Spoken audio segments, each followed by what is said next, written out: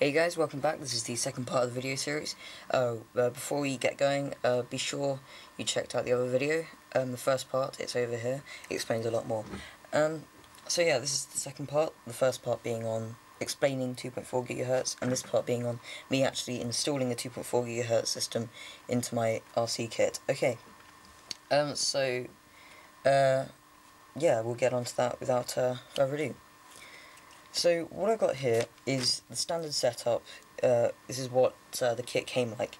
Now, removing the air filter so I can take this. I've opened the receiver box to find, you know, the batteries in here. And hang on, let me just bring this camera in closer.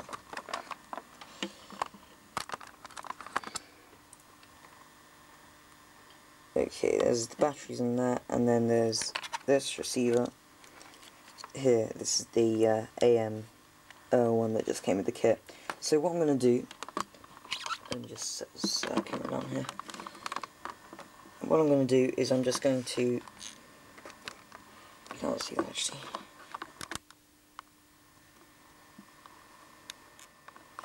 Yeah, what I'm going to do is I'm going to take this receiver out and I'm going to put in the new one. I'm going to show you the correct way to do that.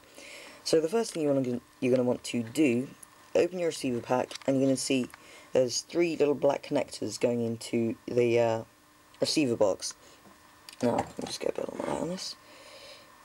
There we go. Now you're going to want to remove all of these. Don't worry about that. Okay.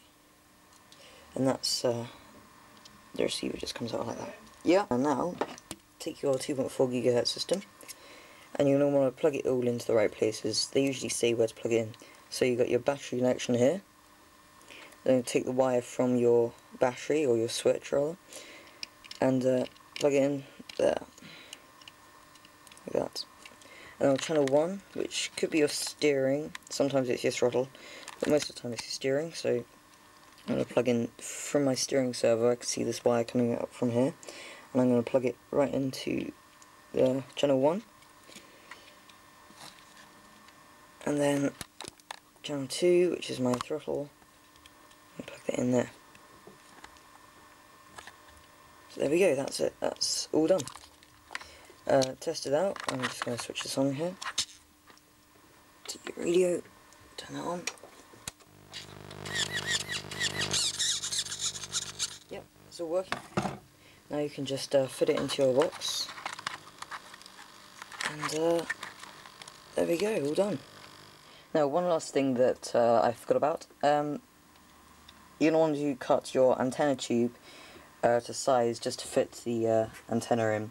It's no biggie, but you know you don't want your 2.4 GHz antenna flapping about all over the place. So yeah, that's the very last thing you want to do. Thanks for watching, and make sure to check out the channel, and if you like the videos, please subscribe. So I'll be doing some more videos soon, including a running video of this kit. It's quite awesome, so you've got to check that out. So thanks for watching, and I hope you learned something. So see you next time.